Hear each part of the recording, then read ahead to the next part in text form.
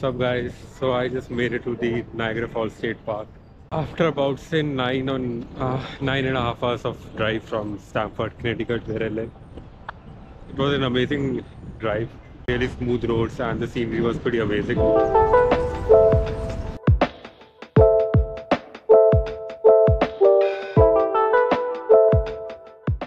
So the first thing that I'm going to do here is I'm going to take the Niagara scenic trolley.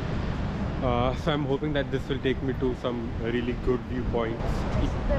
So this is the trolley, and so one of them is covered and one of them is open. So whatever you prefer. It's really cold, but then I want to get some really good footage. So I'm going in the one which is not covered.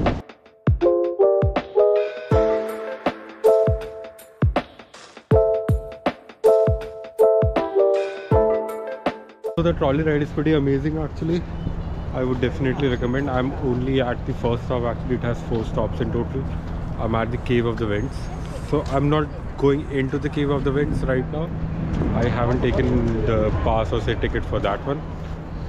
But this is the place from where you can go down the stairs and you can have an amazing view of the waterfalls. So I'm gonna catch the first glimpse of the falls and I can straight away see a rainbow forming with all the water droplets, and the water is just flying around everywhere, which is also making it slightly even colder. And on my left I think is Canada, and yeah, and the part where I am is obviously US.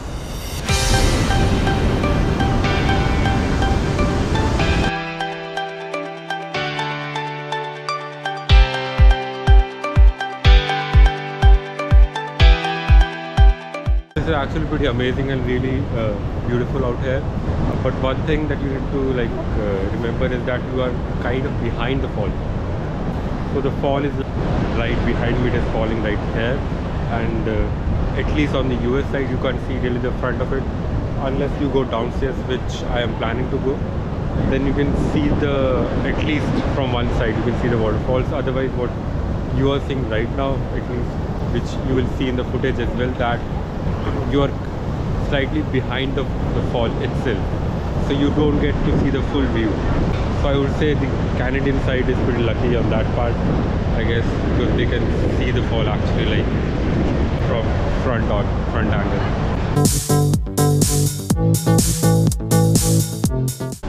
So if you want to go downstairs and have a better look at the waterfalls, you need to take the tickets to the Cave of the Winds.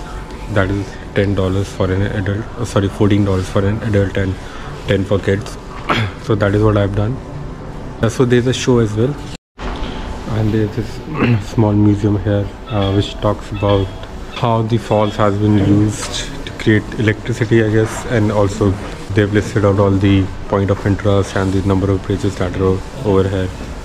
So that is again pretty interesting as well. So if you're interested in that part of history, that is covered here, and also the movies there, which I'm gonna go in. So let's see how that is. Niagara Falls has been overwhelmed by crass commercialism and bleak industry. Something so beautiful is so discredited. So the movie was pretty interesting actually. It was all about how the Niagara Falls State Park came into being and how they were able to save the falls basically from all companies that were surrounding this area, because they were obviously dumping waste in the water and stuff like that. Pretty interesting, and that is how you also get your segue to going downstairs and have a better look at the falls.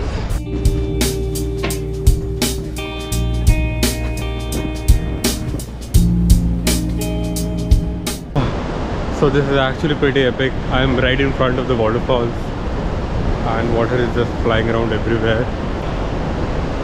So definitely much better experience compared to when you are at the top. The view at the top is also amazing, but this is just amazing. The volume of water that you see over here is just crazy. Kind of scary just to look at.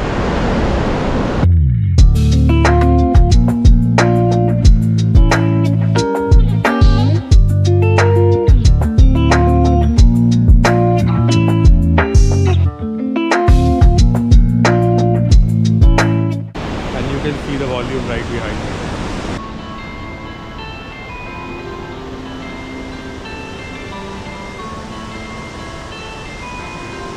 So I'm at the next point, which is the terrapin point. You can just walk to the next point. Actually, you don't really need to come by and take the trolley. So this was pretty easy, and this is actually pretty amazing.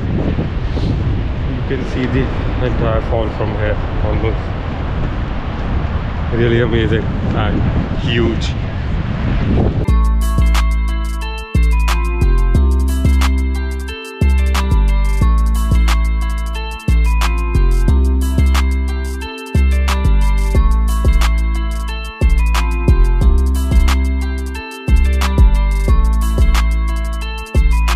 And from the terrapin point, we were off to the next stop called the Three Sisters.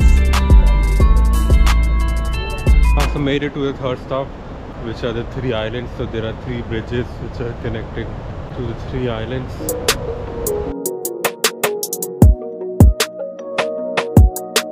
This is actually like, I think, the best part, with the sun just setting down and the leaves which are on the floor right now, which have fallen on the floor, just the fall effect, and you're surrounded by water all around the water.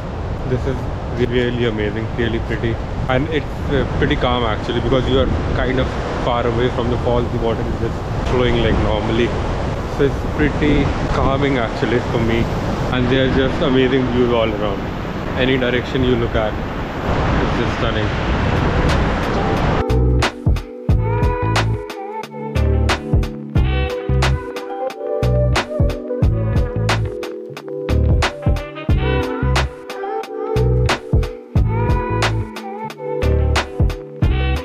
This has to be one of the most epic views just behind me. There's the sun setting down and the rays reflecting on the water. This is beautiful.